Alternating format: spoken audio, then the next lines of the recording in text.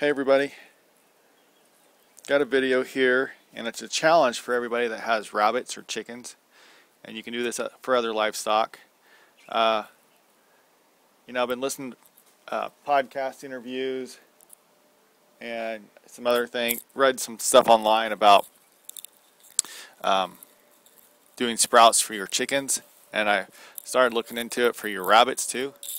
And it's really nutritious for us humans to do it, so why not for the animals too? I like to think of this seed like it's an egg, and once the plant hatches from this egg, it's going to start converting all these starches that are in here into proteins and other minerals and vitamins. When we feed it, in this form right here to our animals, they're mostly getting starches. And it's not really easily digestible. But yet once we sprout it, and this is 2 days, really, this is the second day, and you can see it's starting to sprout. Now this is just oats. That's all I could get. I went to my local seed and feed shop, and all they had in whole grains was oats or corn. So I went with the oats. A 12-pound bag, or 50-pound bag, cost me roughly $12. I spend probably about $1 more for my pellets or crumbles or whatever I get. I got this brand here that I usually get. Depending on sales and stuff, it's usually anywhere from $13 to $18. And this is, of course, my mix for my meat birds. It's 22% protein, and doesn't have any antibiotics or hormones, but it does have prebiotics, probiotics, and other things to kind of help with the immune system and all this stuff. But I don't really know what goes into this, but because there's a lot of companies that are,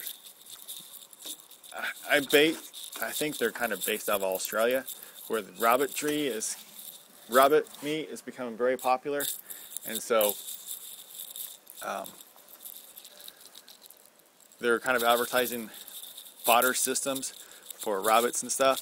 They're pretty expensive.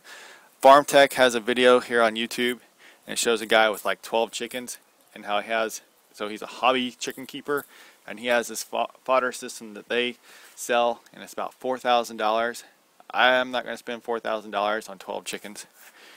I'm not going to spend $4,000 on my 50 chickens. But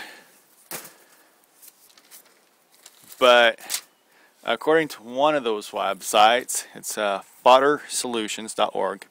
They're using barley grass. And they do it for 6 days to get the peak nutrition. So you're actually going to be growing a little bit of grass, which is why I suggest it for rabbits. Increase the health, give more energy, stimulate immune response, provide antioxidants. I can't ever say that word. And it's got like 20% protein, 4% fat, 11% fiber, 15% starch. And there's quite a few other things on there. I didn't even write it all down. I'm using the oats. I can't find anything for oats. I was able to find something for sprouted wheat. About 1 cup of wheat is roughly 15% starch, carbohydrates, starch, pretty much the same thing. 5% fiber, 2% fat, and 16% protein. So just based off of that alone,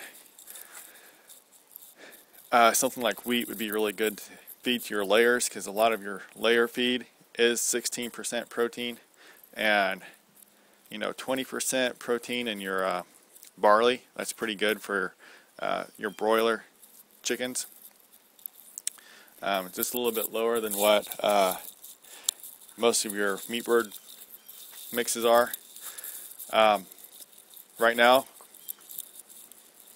of course, I said I only got oats, but eventually a lot of people will do a mix, like wheat and oats or barley and black sunflower seeds. So you got a pretty good mix. I've even heard of people doing things like peas, so they can get that more protein into the mix. Let's see what else. So obviously you're going to get more volume out of it. This is about 2.5 cups. This is 3 cups. I'm playing around here. See how far I can get it to go.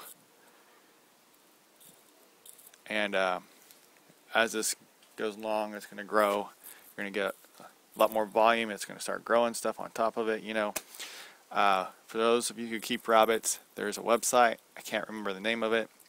This guy raising meat rabbits, when he switched them, or actually he added one of those fodder systems that's real expensive, and started to put the fodder down as part of their supplement.